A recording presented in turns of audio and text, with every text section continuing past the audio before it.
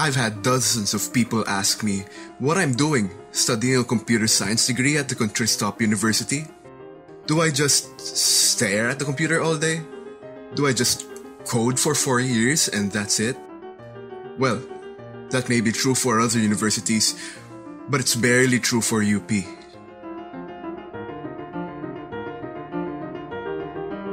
Hello, I'm Carlos.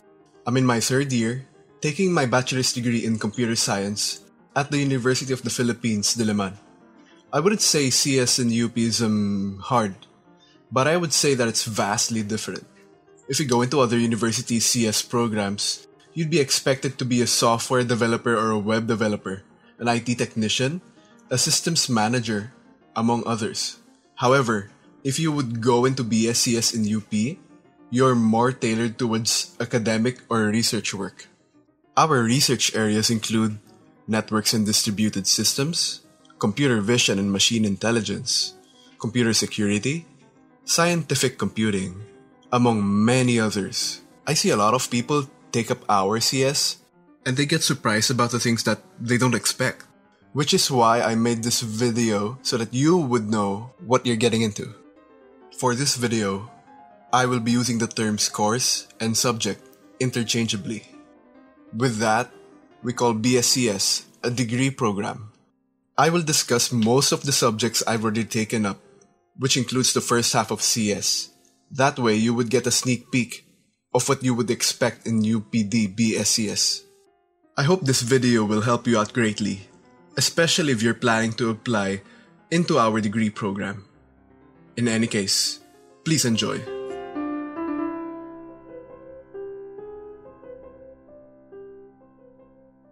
Most universities take a set of fixed subjects per semester, much like high school. In contrast, UP allows us to choose our own set of subjects per semester. This means we could take whatever subjects we want each semester. In a way, it is a game where you mix and match subjects to fit your preferred schedule. However, each course or degree program's department, like the Department of Computer Science for BSCS, recommends a curriculum checklist that you may want to follow. As you can see, this checklist includes non-core subjects like philosophy, English, social science, among others. Core major subjects are shown with the CS code, which stands for computer science, followed by an index number. Don't let the CS code fool you, however, as a CS course does not mean it's purely a programming course. We will get to this later. In addition to the checklist, the department also prescribes a dependency chart for the major courses. Think of it as a skill tree in some games. For example, CS 140 requires the student to complete CS 21 and CS 32. CS 21 requires CS 20, and so on and so forth. I will be discussing only the first half of this chart in this video. I grouped them and split them into 2 sections. The maths courses, comprised of elementary analysis, discrete mathematics, linear algebra, and numerical methods. And the computer courses, comprised of programming, data structures and algorithms, and my personal favorites, computer systems. Timestamps are in the description below if you would like to skip to some parts. Sample items and projects that I will show later are indirectly based off of actual UP Diliman material. However, I wrote them myself so that I could avoid any plagiarism issues.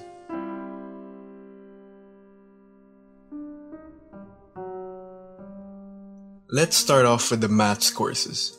First is elementary analysis, usually referred to as calculus.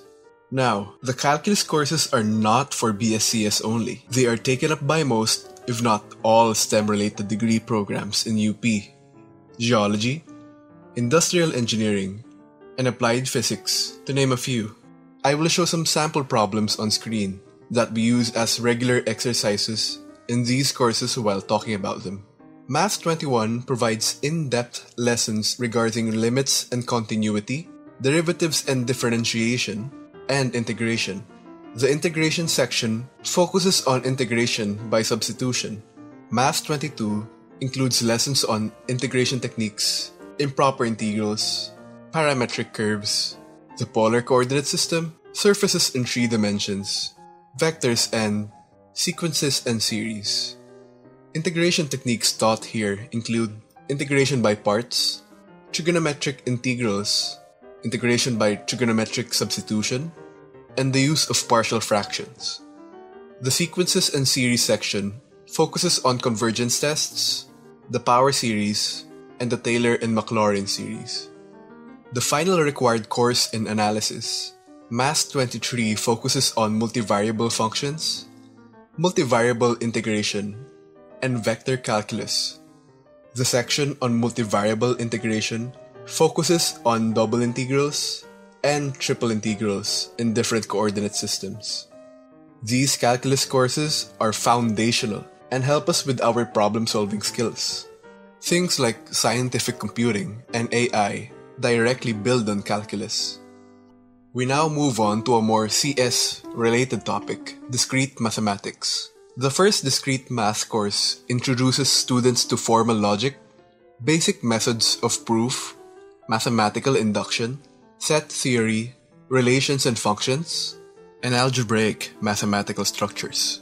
The second Discrete Math course improves on the first by focusing on combinatorics, graph theory, combinatorial proofs, and probability. Both of these courses involve more proving than rote solving seen in regular maths courses. Discrete mathematics is crucial for algorithms, software development, and cryptography, among many others. Foundational linear algebra for BSCS is taken up in a single course, Math 40. It focuses on basic matrix operations, solving systems of linear equations, eigenvectors, vector spaces, basis and dimension, orthogonality, and linear transformations on finite dimensional vector spaces. The importance of this course is seen later on in scientific computing, AI, and in computer graphics, among others. Outside that, linear algebra is a useful tool in solving many problems involving multiple variables, like those in electrical circuit problems. Numerical methods involve more advanced maths than those in the calculus courses. In fact, you have to finish all of them before being qualified to take these. CS 136 and 138 tackle solutions of ordinary and partial differential equations, problems involving vector spaces, approximation, and interpolation. They also discuss computationally more efficient ways of solving linear systems, which build on the earlier linear algebra course. One of the main differences of these courses from the regular math courses is the implementation of the methods through code. These courses are essential for scientific computing.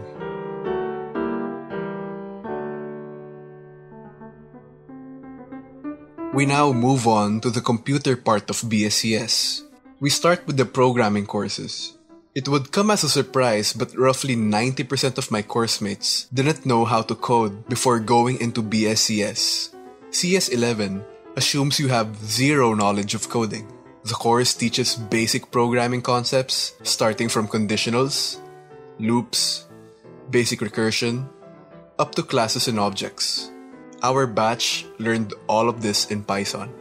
Here, you face your first programming exams. These exams comprise around 5 to 10 problems that you write a program to solve for. You have to finish these exams in usually under 3 to 4 hours. Our exams use something called an automated judge. This is where a server checks your program automatically. This is the most efficient way of checking, compared to hand-checking someone's code. If you have tried sites like Catis or HackerRank, this is basically no different. You will also have larger, more difficult projects done twice in the semester. My batch had to make a game in Python using the said concepts. Here, my submission is a simple memory card game. Improving upon the previous course, CS12 makes us use a lower level language, in our case, C++. The lessons here mostly focus on the use of pointers and references. It also focuses on different problem-solving paradigms such as divide and conquer, recursive backtracking, and dynamic programming. These allow us to solve harder, more complex problems. Consequently, the problems for the exams here get significantly harder. The exams still have to be completed in under 3 to 4 hours, which may need some practice to do. With your knowledge in discrete maths and basic programming, you should be able to understand more complex algorithms and data structures. CS32, the first of 2 courses, it discusses time and space complexity, algorithmic correctness, linear data structures, search and sorting algorithms, and randomized algorithms. The second, CS33, builds upon the first and focuses on tree data structures, graphs, spanning trees, pathfinding algorithms, and maximum flow problems. These courses allow us to solve problems more complex than any before.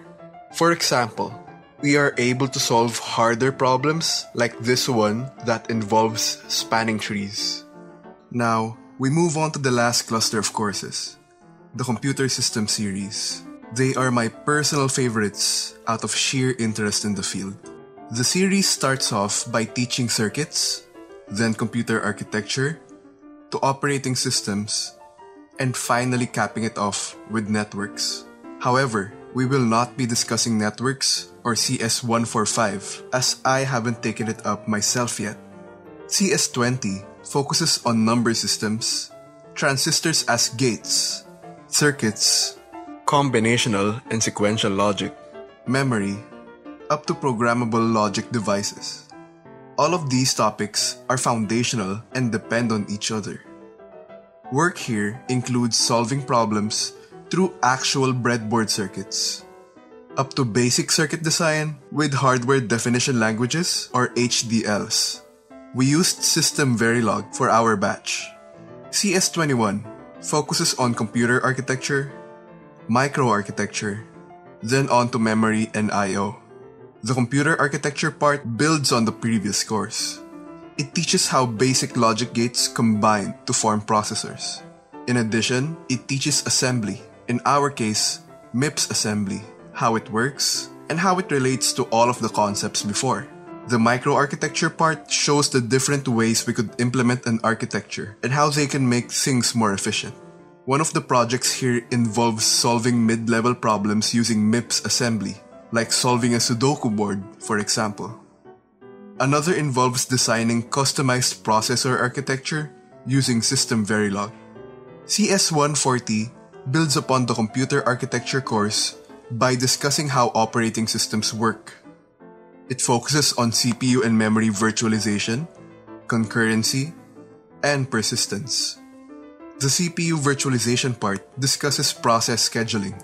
The memory virtualization part discusses segmentation and paging. The concurrency part teaches us how to make multi-threaded programs. Lastly, the persistence part tackles file systems and storage. Most of the work we did for the course involves tinkering with the actual Linux kernel, which is mostly in the C language and x86 assembly. These courses allow us to understand computer systems better, which aren't limited to personal computers and the like. As computer scientists, we should know how systems work, such as those in our phones, consoles, cars, and even smart refrigerators. We should know how to program them and also how to design them.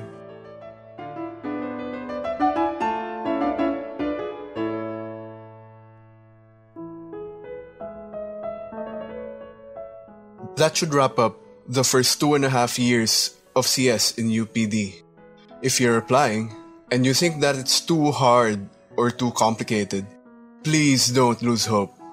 Most of the stuff I've discussed, you learn through literally hundreds of hours of lectures in the university. Almost everyone who comes into our program barely knows anything. Coding, programming, mathematics, anything. If you think our CS is interesting, please consider applying to our program. A lot of Filipinos don't know about our CS, and it's a fascinating field that everyone's missing out on. But I do hope that you know more about it now after watching this. Have a good one. Cheers.